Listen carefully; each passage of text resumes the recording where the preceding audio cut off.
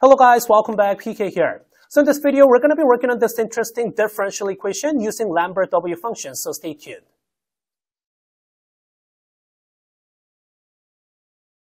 Okay, we have an interesting differential equation, and I'll be representing this y of x using Lambert W function. So the question is, solve for y is equal to y of x, where y prime plus y double prime is equal to y prime times y double prime. So make a simple substitution. I'll be calling this k as y prime. Okay, then your equation has to be k plus k prime is equal to k times k prime. Okay, then we can divide this left and right hand side by the k. Then we should have this 1 plus now k prime over k. That is just equal to now k prime. Okay, so we can integrate this to have now x plus ln k. That is equal to k plus c. Or we can exponentiating to have e to the power of x times now k. That has to be just equal to c times e to the power of now k, where the c is just a constant. Because our goal is to represent this y of x using Lambert W function. So using this, we can say k times e to the power of negative k. Okay, this is the same as this constant term c times e to the power of, now then negative x.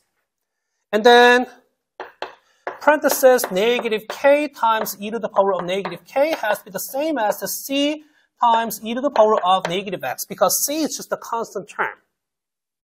So that is why from this we can say negative k of x is going to be the same as now the Lambert W of constant term c times e to the power of negative x, which means k of x is negative Lambert W of c e to the power of negative x. Then remember, we called your y prime as just a k. So that's why now we can talk about this y of x. Using integral, it has to be the same as negative integral Lambert W of c times e to the power of negative x. And then we have dx, of course, plus b as the constant. So in this case, both the c and b are just the constants.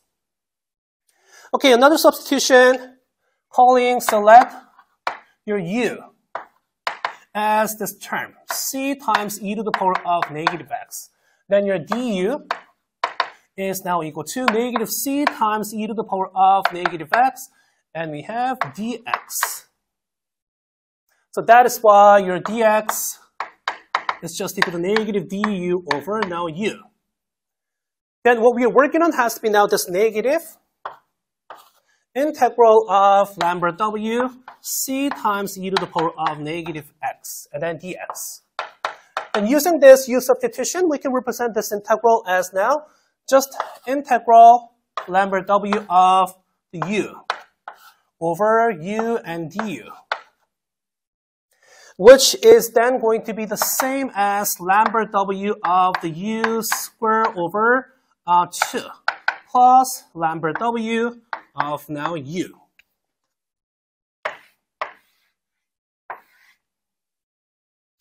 Okay, so that's why we can finally represent this y of x using Lambert W function. So y of x is just equal to Lambert W of c times e to the power of negative x, now over 2.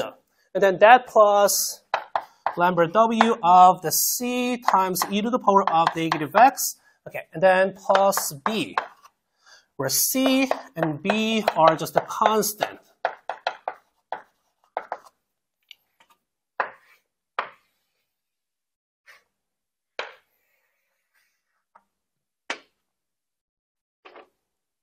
Okay, so this was pretty interesting differential equation. So I'll be back with more videos, more questions like this sometime soon.